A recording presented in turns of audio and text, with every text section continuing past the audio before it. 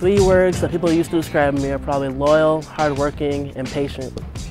What makes the University of Pittsburgh special is the fact that it's like a home away from home. It's really family oriented. My favorite place on the Pitt campus is probably our locker room. It's a place to relax and a place to chill. If I had to describe myself as a basketball player, I'd probably say I'm strong. I try to use really strong moves and finish strong also. The person in history I'd like to meet is probably Malcolm X because of his aggressiveness, what he stood for, and how he didn't take no for an answer. My latest teammate is probably Abby Dowd. She makes me laugh on and off the court.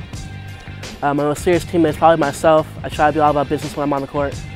My post-college plans I can't even think about. I'm really just trying to live in the moment. I don't really know what I want to do yet.